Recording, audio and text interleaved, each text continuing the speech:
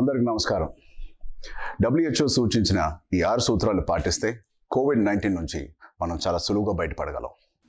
చేతులు సబ్బుతో మోచేతి వరకు శుభ్రంగా కడుక్కోండి. గోళ్ల సందుల్లోనూ కూడా. బయటకు వెళ్ళొచ్చినప్పుడు లేదా భోజనానికి ముందు ఇలా కనీసం రోజుకి 7-8 సార్లు. కరోనా వైరస్ తగ్గే వరకు తెలిసిన వాళ్ళు ఎదురుపడితే కౌగిలించుకోవడం, షేక్ హ్యాండ్స్ ఇవ్వడం మానేయాలి.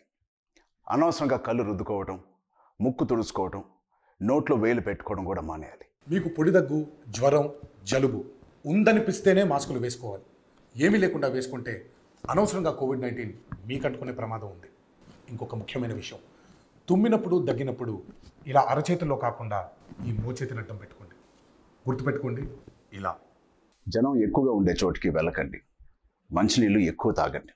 గడగడాన్ని తొందరగా తాగే కన్నా ఎక్కువ సార్లు కొంచెం కొంచెం సిప్ చేయండి.